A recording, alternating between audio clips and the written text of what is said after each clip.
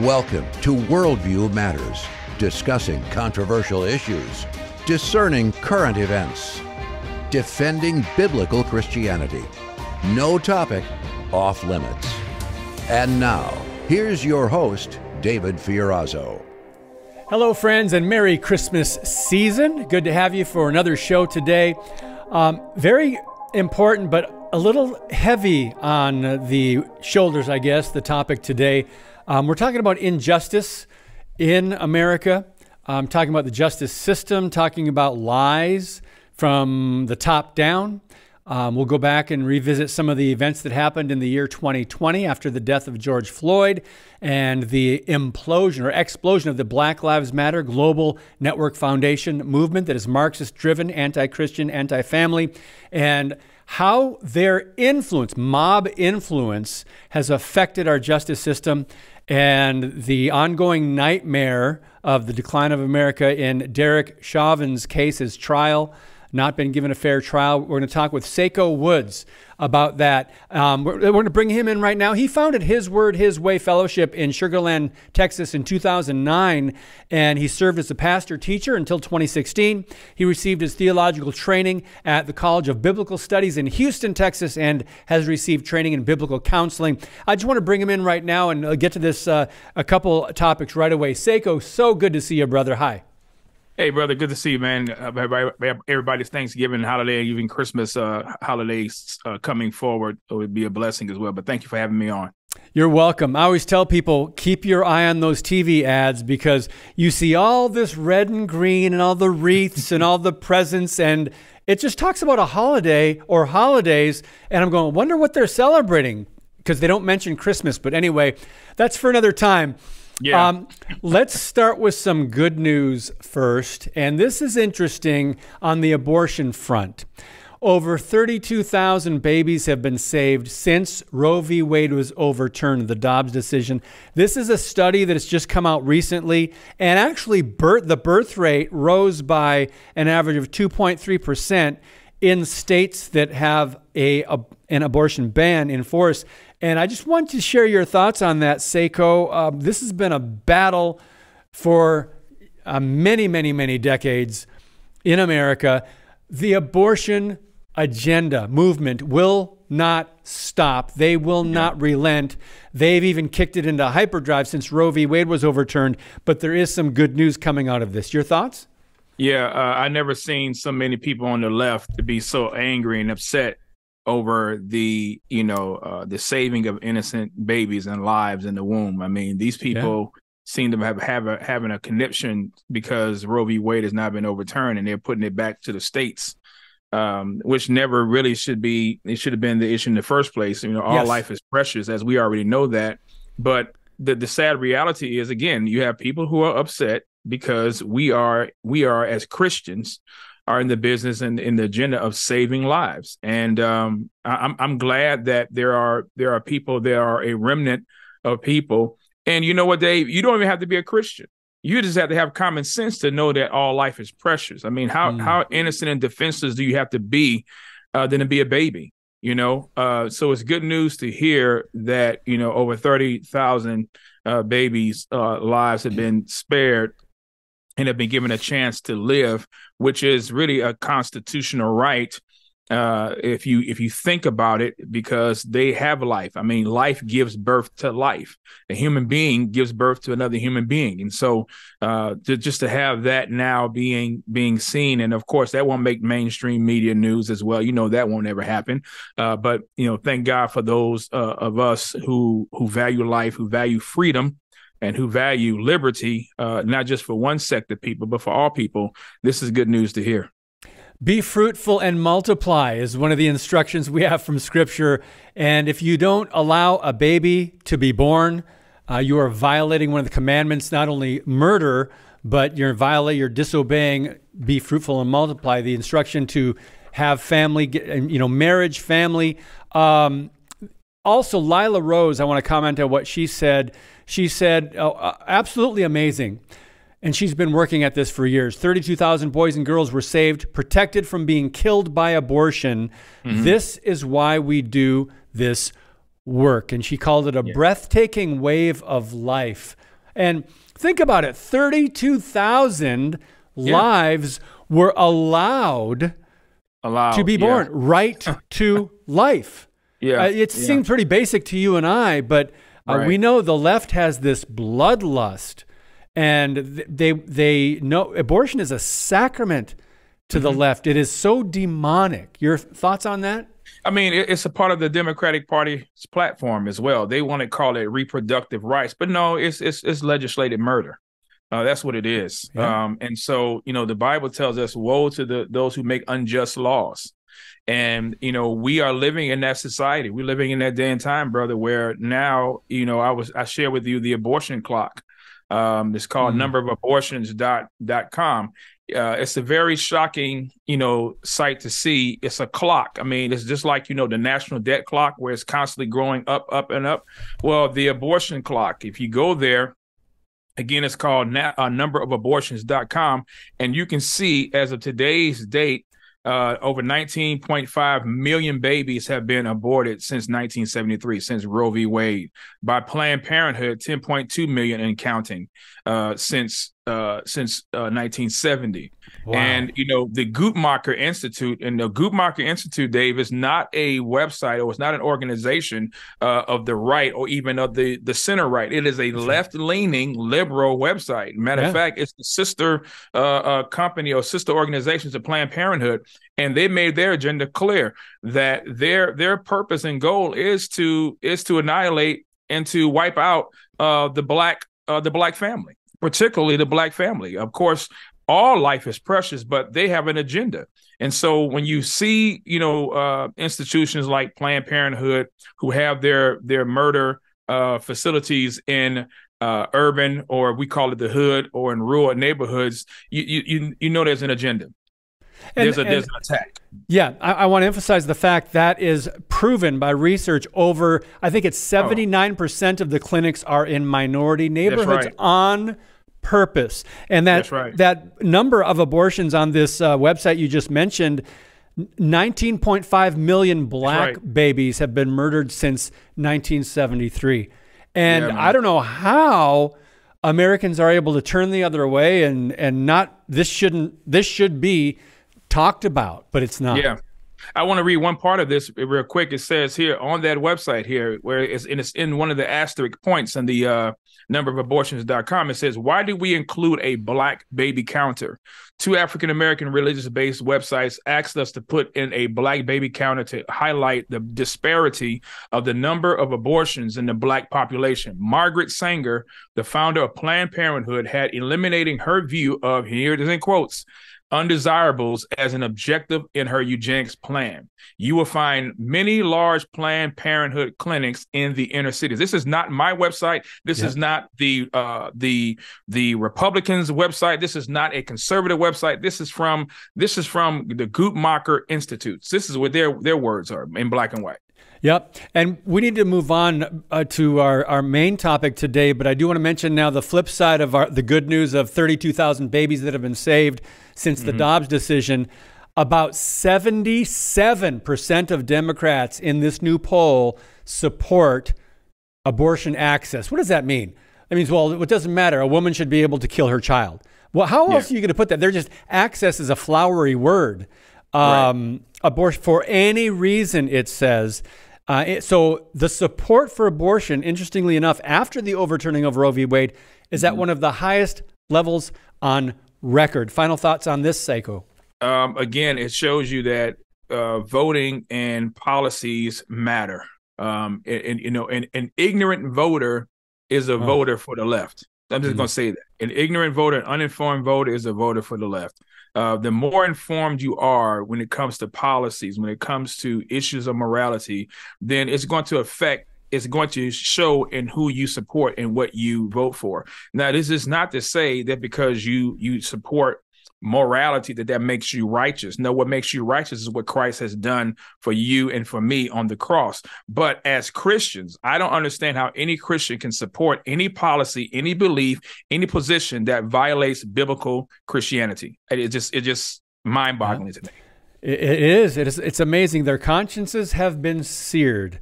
Amen. Saiko Woods, this is one of the topics we need to spend more time on, and we are.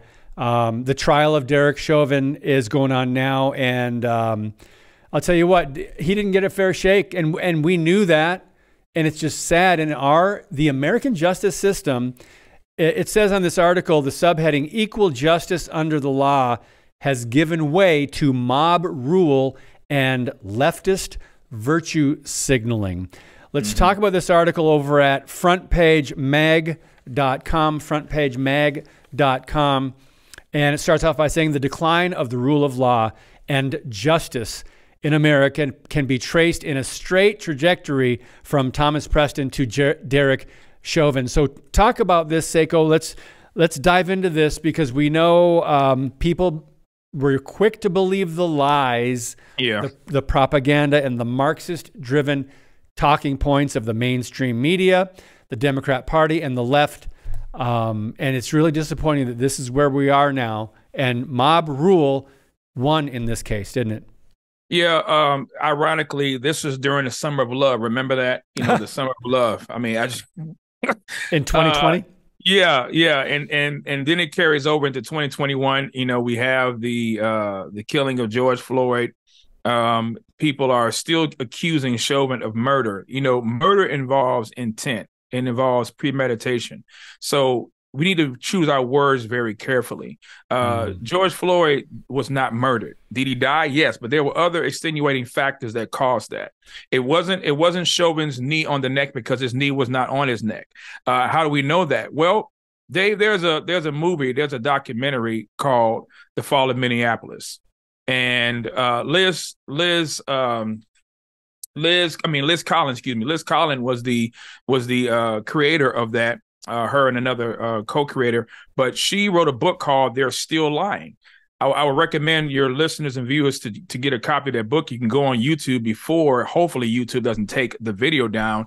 I would highly encourage everyone, if you have not seen that documentary, The Fall of Minneapolis, at Minneapolis, I believe it is, The Fall of Minneapolis or at Minneapolis, but you can go on YouTube and check it out. It was a sham.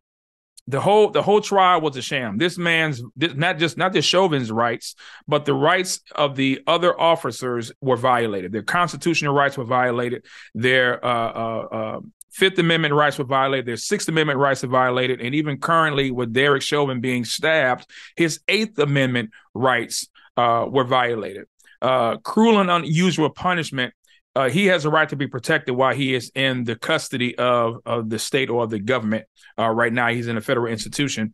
He was stabbed, and so these people's rights as citizens of this country were violated. Unfortunately, now habeas corpus, his rights regarding having his case heard before the U.S. Supreme Court, Dave, has been rejected. They don't even want to hear it. So that shows you.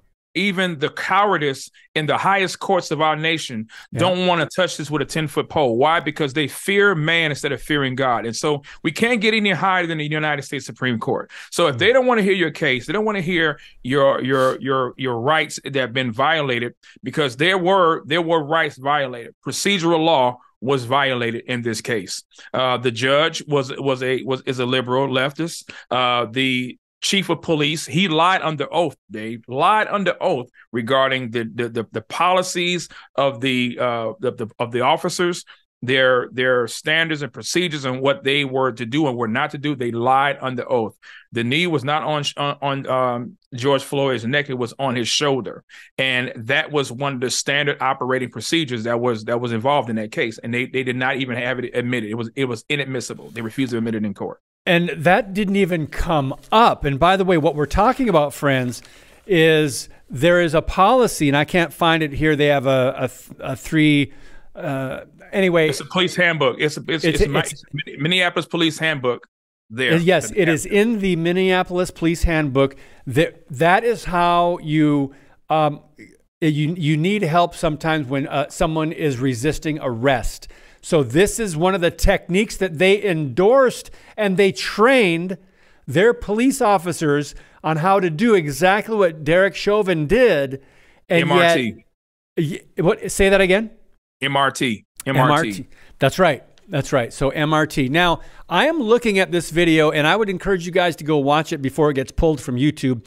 It's on the Alpha News channel. It's called The Fall of Minneapolis. And I'm looking at the photos back to back of, in the training manual, you've got a person that's down with, like George Floyd was, a guy's knee is on his back, between his back of his shoulder blade and his neck, and you've got another officer on the other side holding his hands behind his back, and that is exactly what they did to George Floyd, and yet you're telling me, Saiko, that wasn't even part of the trial in his defense? That's exactly what I'm saying. They said, in fact, the chief of police was asked the question, is this a Minneapolis police, policy procedure? Is this found in your procedure? The chief of police lied under oath and said, no, it is not.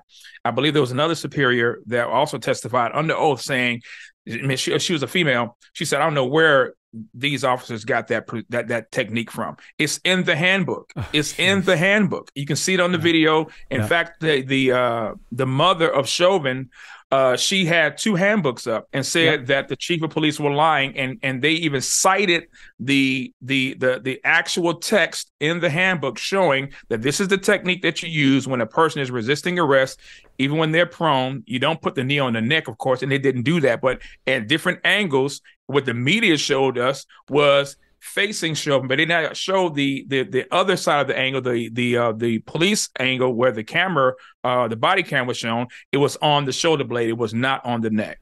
And again, this is the narrative that had been spun, not just about the technique, about them having aid rendered to George Floyd. Within minutes of them encountering George Floyd, they contacted the EMTs. The EMTs got the wrong information. They didn't even go to the place on site that they were directed to go to. It was a mess. And by the way, there was a fire department, I believe, blocks away, 9 blocks away for something like that. And they should have called 911 because nobody came. It took them a long time. We've got to take a very quick break. We'll be right back with Saiko Woods. Today's show is brought to you by Harbinger's Daily. World news biblically understood. Stay informed at harbingersdaily.com.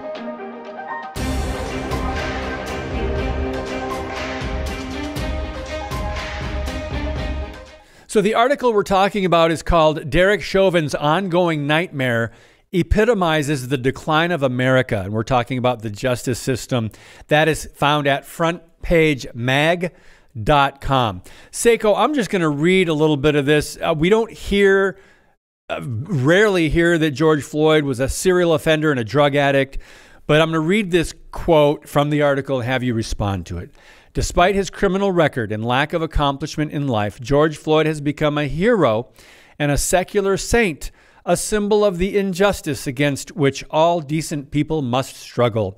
Scholarships are now offered in his name at North Central University, Alabama State, Oakwood University, Missouri State University, Southeast Missouri State, Ohio University, Buffalo State College, Copper Mountain College, and other allegedly academic institutions.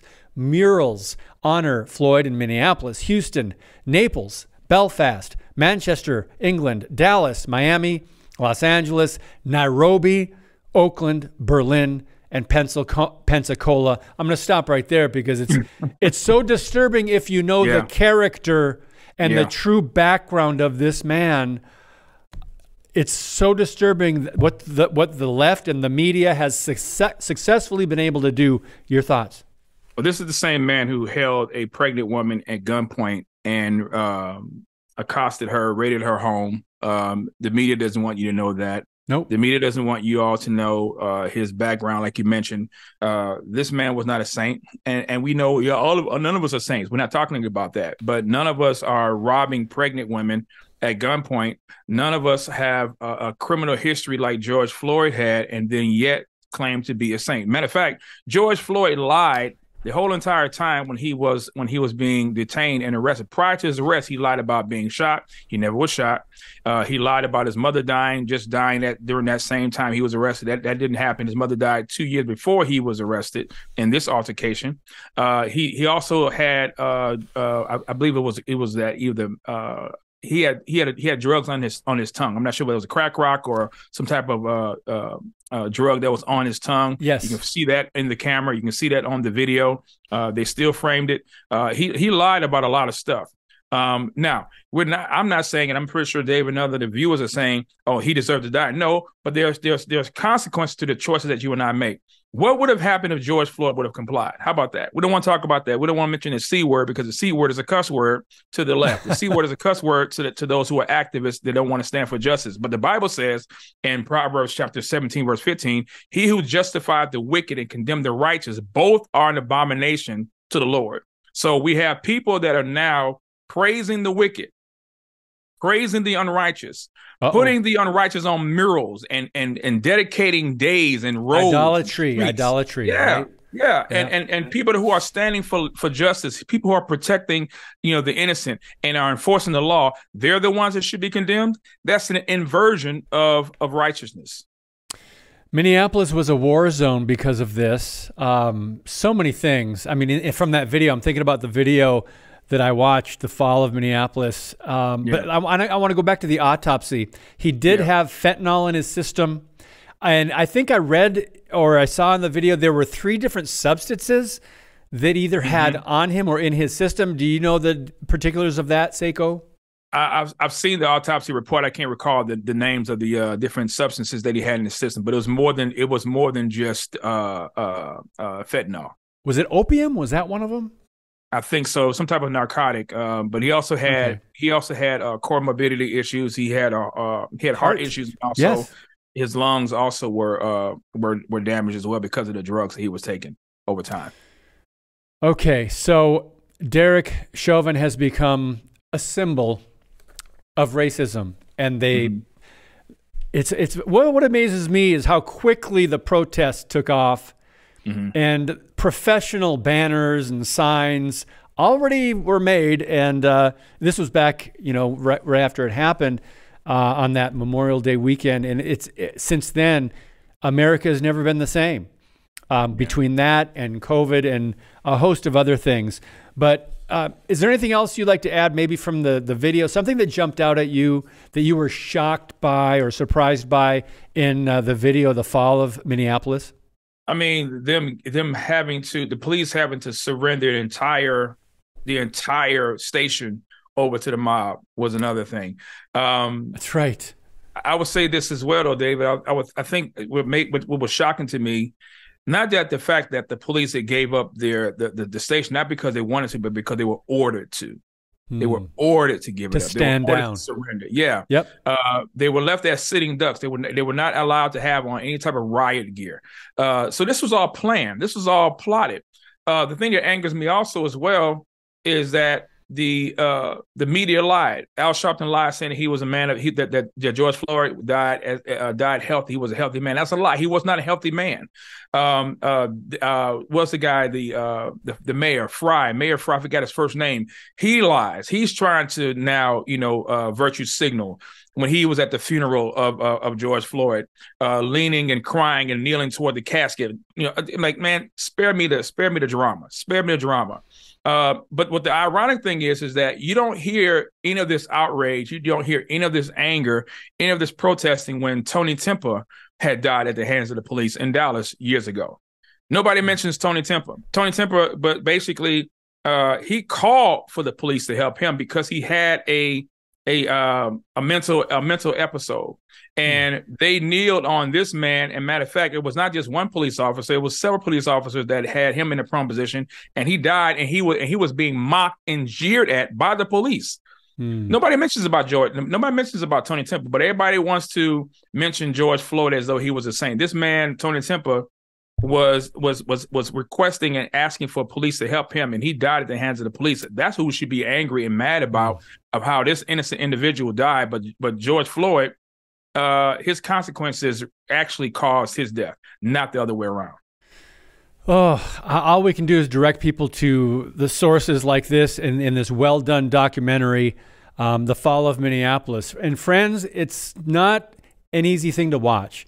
Yeah. Because as soon as you see from the beginning, you're going to realize what the media did not, on purpose, show you. and what they did not report. So you will be angry at the media. You will then be angry at our government and all the lies that were put out because of this, and the billions of dollars in damage to America in the inner cities and minority businesses. Saiko, there were people that lost their lives. A black police officer in St. Louis was shot. There were minority business owners that lost their businesses, blacks and Hispanics. We're not going to get to the other articles, by the way. This is important to talk about. Just a couple minutes left. Just your thoughts on whatever you'd like to share about this.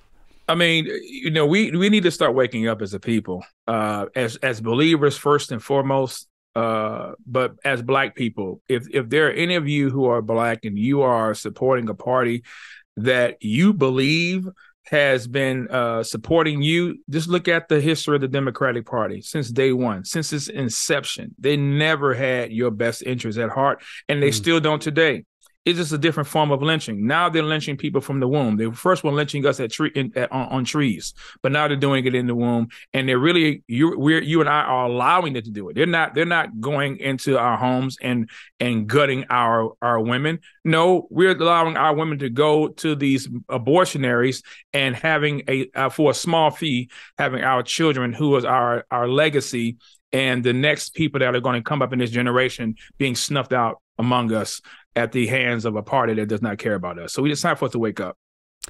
Thank you for saying that. People, unfortunately, don't know as much about Frederick Douglass and so many other Black men of God and of character, and that were conservative, a lot of Christians. And that party has taken a whole demonic direction, if I can say it clearly. Saiko, your final thoughts. Again, I appreciate everybody tuning in. I would encourage you all to go to the website. Matter of fact, if you can't find that on YouTube, go to Rumble and check out The Fall of Minneapolis. Get Liz Collins' book, Shameless Plug. I don't get no endorsement from, but I believe in supporting people who support the truth. Get her book. It's called They're Still Lying. It's very helpful. It'll inform you. Amen, brother. That's why I support you, because you support the truth. Appreciate it, brother. Likewise. It's so good to see you. We're going to have a flurry of activity between now and Christmas as we celebrate Christmas with our family in Christ and our earthly families. And Lord willing, we'll see you early in the new year at some point. But God bless you. Thanks for being on. God bless you as well, brother. Thank you for having me on as well. Take care. Thank you, brother.